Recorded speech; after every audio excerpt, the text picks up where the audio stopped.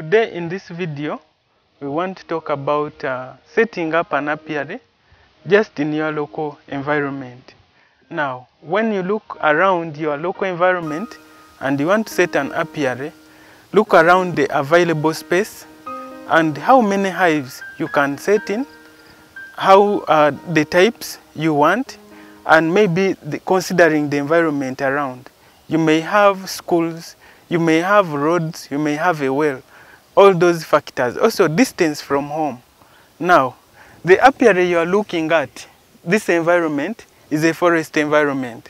Some people have a tree area, like they have a small forest like you can see here. It is eucalyptus. Now, this was the available area to set up this apiary. We are having eucalyptus and then the hives are under. The importance is we want to maximally use this land. And you look around, you see we have trees on top, they are giving us shade. You know bees want shade because when the temperatures are high, the bees will not work very well. And when it is too low still, they will not work well. So they need moderate environment like this one. That's why I talked about the environment. Then we also want to use the forages up, the flowers. We know eucalyptus gives nectar and pollen. Now, those are what we considered. Then in the environment still, we are considering factors that we are going to modify. True, we have eucalyptus, it's giving us shade, nectar, and we're using a site which has a plantation of eucalyptus. But we are modifying. You're seeing the fence around. In case any animal or human beings come, they will not cross direct to the apiary because these bees are, African bees are aggressive. Then you look around, we are having a door on entering the apiary. The place should not be left open for any intruder to come in. You look around again, we have forages. You know, much as we have eucalyptus, but we need also forages. This is angel's trumpet to increase on the foraging ability of the bees. There are more forages. We have bottle brush, which is here growing, so that the area is very well matching with our bees. Then other factors to modify, the stands, the hive stands. Here we have used the concrete blocks, and then we have a table stand. We have timber running. The timber should run like this, and then the hive sits like the way you're seeing. Then the blocks should be firm and concrete. They help the beehive not to shake a lot or not to fall down. So you can see we use the table stands which are running long like this, and they are carrying our hives. This side we have the Kenya top bar hive, and then we have on the right we have the Langstroth beehives. So they are spaced at 3 meters because this is the area available. And we need it to carry the capacity of the beehives that we had in plan at the initial startup of the apiary. So we had to set them at a distance of 3 meters, and then a stand runs in the distance of about 20 meters. And when you look around, the stand is carrying so many hives. So in this small area, the available space, we have managed to set so many beehives like you can see. And that is looking at the area available and trying to set up the apiary, trying to modify some other environmental factors. In the forest still, we have so many trees. We imagine they create a good environment, and also they give us nectar, pollen, plus propolis from different flowers in the forest. Here, we are standing at the entrance of the apiary. It is a forest apiary. We know there are animals that can come in. There are other trespassers like human beings that can come in. So, we have a gate. When you come, you open and enter. So, this one shows that you are strictly not allowed to enter in the apiary because bees are hostile. You see, we have wires that are stopping you. You cannot easily enter into this apiary because there is a door and a padlock is always fixed to ensure safety.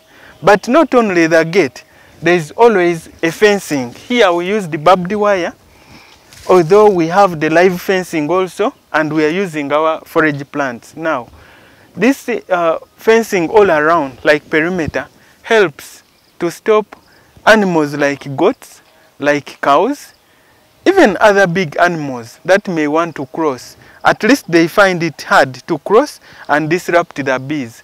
And once the bees are disrupted, they will sting and they will be disturbed a lot. So that's why we have the fence around to stop the trespassers.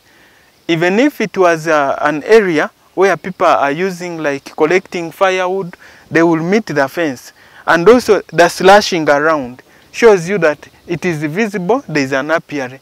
The barbed wire fence will require you to do a lot of maintenance timely, because the poles get loose, you can see the tension of the wire, but also gaps are so many. Now, it becomes so hectic in doing a lot of maintenance on the fence.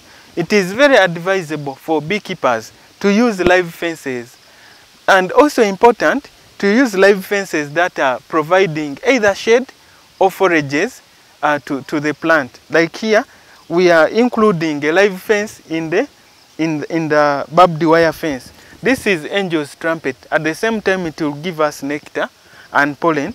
But you see, it is reducing the space, you know, for any trespasser to pass. And now, there is little maintenance.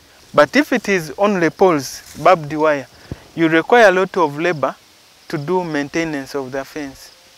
Yes, this is a forest apiary, but not every beekeeper has access to the forest.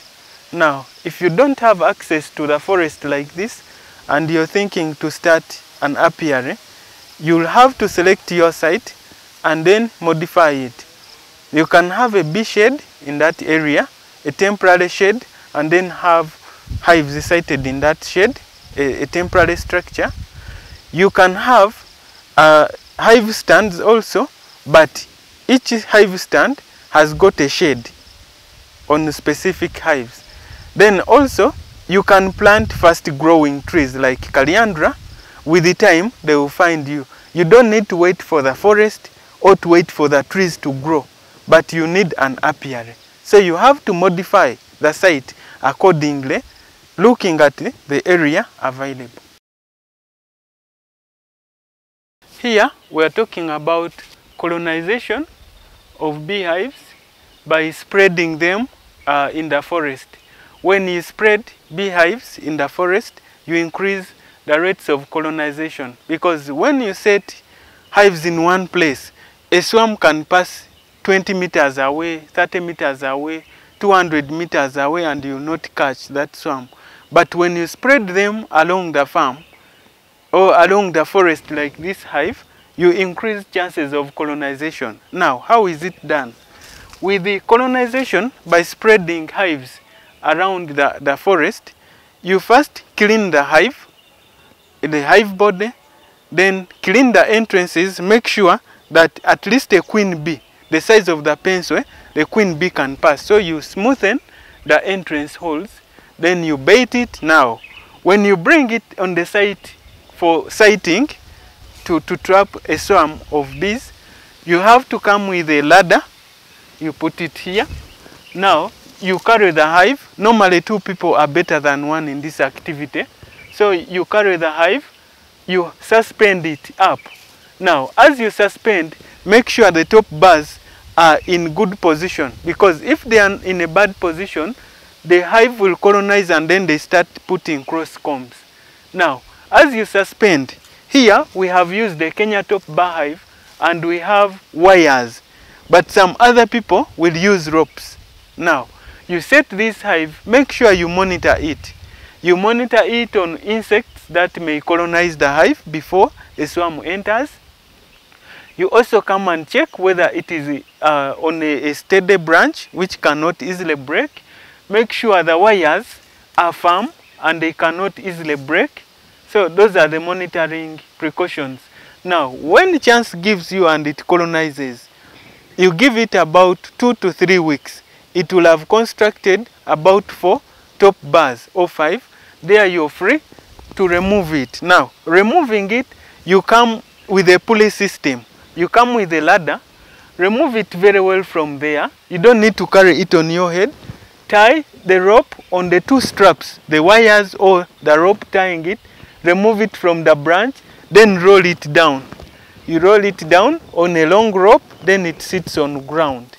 Then you're free to transfer it into the main apiary where you have stands. Now, this method is one of the methods of colonizing beehives. Normally in the forest, there are many bee populations. You know, the tree trunks, the hollow trees, and in the ground, there are bee colonies. So these bee colonies, when they are looking for a nest, the scout bees will identify the smell of this baited hive and they come and colonize. Normally forests have, like in nature, they harbor very many wild bee colonies. So you trap some of them as swarms and take them to your apiary.